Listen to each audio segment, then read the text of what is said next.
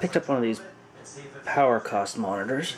This one here is by Blue Line. They're actually based out of Newfoundland in Canada. This device actually comes in two pieces.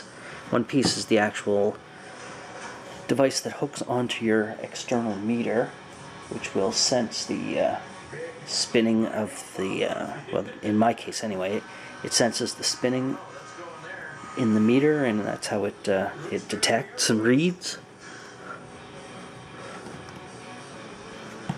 Second portion of this is the display unit.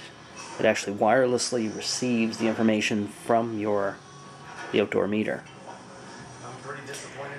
And once you get it configured and set, you can do some estimates, or it'll tell you real time on how many kilowatts you're using. Now, this PowerCost monitor is normally they sell for about $100–120, but the Source here in Canada had it on sale for $29.95, so I had to go out and pick one up. So I already have the other piece mounted on my electrical meter, and the monitor portion, which sits inside, I now have it configured for my type of meter. It'll work off of multiple meters. I have what I would call the old-fashioned one, where it's got the dials that are spinning, and you have that main big disc inside the power meter that spins around.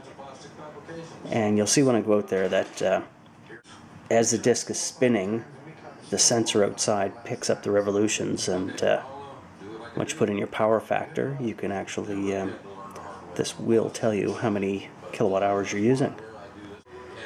But what I have it set on now is what's actually happening. So currently I'm drawing 1.5 kilowatt hours on my meter, and I haven't reset this since I actually turned everything on. So since that point I've burned 377 kilowatt hours. Right now you can see on the bottom there the outside temperature is 18 degrees and it is 9:17 p.m. Now, one of the buttons on the bottom, it'll flip between kilowatt hours or dollar value. Now, I've put in the calculations that I received from my power bill, so I know that right now I'm burning 19 cents per hour, and the total, since I haven't reset it, my total is $47.28. This is the estimate. This is what the estimate is going to be for a 30-day period, which is $77.89. And this is the estimate of how many kilowatt hours I will have used within the month. I usually leave it on this view here, which tells me what's going on right now and how many kilowatt hours I'm currently using. You see that dash going across? That tells you that it is communicating with the sensor outside. It's just a wireless signal, so you can only go so far away from the external sensor.